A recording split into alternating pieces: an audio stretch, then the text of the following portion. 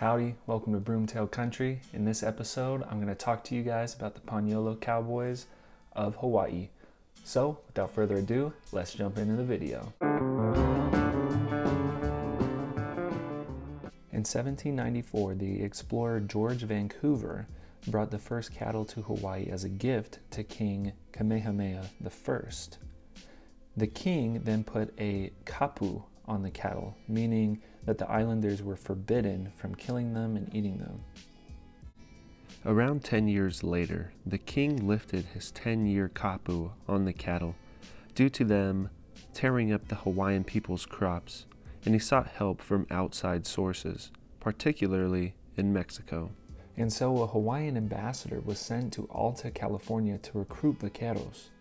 By 1832, the king of Hawaii had brought 3 vaqueros from California to Hawaii to teach and work. These colorful vaqueros established livelihoods beef catching on horseback. They taught the island men the Spanish method of ranching as practiced by the mission herders of California. These cultural emissaries from America's west coast were known as Paniolos, from the Spanish word español. The Californians also shared their knowledge of horsemanship and the equestrian equipment required to work cattle. In 1840, a man named Francis Olmsted went to Hawaii and claimed there were men who wore ponchos, boots, spurs, pants split on the outside seam below the knee, and used lassos horseback. Clearly, the vaqueros of Alta California were making an impact. That was some history on early Hawaii. Now let's get into some modern-day nitty-gritty. So anyways, let's get down to the nitty-gritty. How are cowboys on the islands different from cowboys on the mainland? Well, for one thing, we're insular.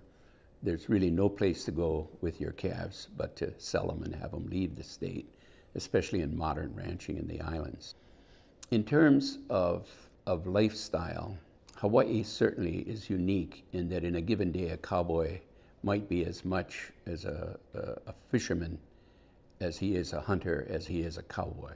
The Paniolo Cowboys also had to push their cattle into the ocean in order to get them onto boats from where the cattle would then be shipped off the island, either to surrounding islands or to the mainland. Now let's talk about the saddles Paniolos use every single day. Early Hawaiians were navigators first, cowboys later on. As they learned the art of saddle making, they related it to the parts of a canoe. For instance, the saddle horn up front on the Big Island is called an okumo. Okumo is the front piece of a canoe. Now on a canoe, you see a semi-round splashboard that's either at the front and or at the back of a canoe. Well, that half-round piece is at the back of the saddle, and that's called the cantle in English, or a poi, P-O-E in Hawaiian. That's what the canoe part is called. When you take the 2 bars that fit underneath those parts to rest on the horse, those are no different from an outrigger, which is an ama. The cowboys call the bars an yama or iyama. Iyama would be the 2 bars. According to Dr. Billy Bergin, the Paniolo saddle is a Mexican hybrid type saddle. They made it lighter and slicker. They also made modifications that would allow the saddle to be used in a more tropical environment like that of Hawaii. They are known as the standard Hawaiian tree saddle. Crafting begins with the 𝗟𝗘𝗧'𝗦, or wood from the sumac tree. It's a very strong but lightweight wood in which they take the fork of a tree and invert it, and by carving they become the fork and dally horn of a saddle. The next stage would be to finally finish that wood so it lays nicely. But the Hawaiian saddle is made from lighter materials than the typical Mexican saddle. The saddle seat is concave. It originated in the 1900s. The 𝗟𝗟𝗧'𝗦 tree is preferred. However, you can use tree from guava or absalom. And what the saddle makers do is they look for a fallen tree for what they need. Viliomoku, what we call on Maui, or 𝗟𝗡𝗡𝗧'𝗦, the braids. On Maui, this one here is braided by 5 and flat. That's the Maui style.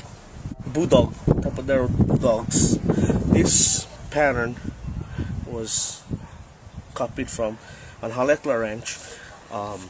This old man Sakamoto used to make all the tapaderos for the Cowboys. From my research, I've found that each island has their own style of 𝗖𝗢𝗡𝗧. Obviously on Maui, they have what that cowboy said that they have. But on the Big Island, they will either range from 4 to 5, or they could have 3.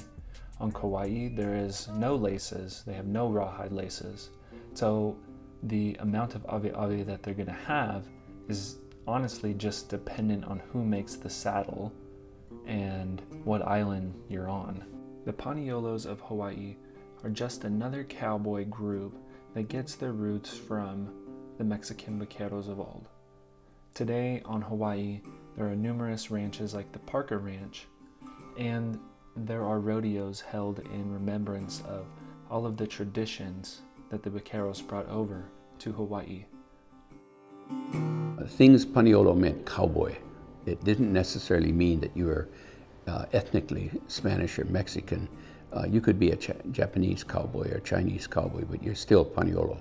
So it's a heritage that was centered around your profession and not necessarily your genetic makeup. There is so much that could be said about the Paniolos of Hawaii that I can't put it all into one video. And so look forward to future videos of Paniolos. And thank you for making it all the way to the end. Make sure you like and subscribe. Have a great day, and feel free to comment anything that you have to say. If you have any questions, concerns, let me know. Have a good day.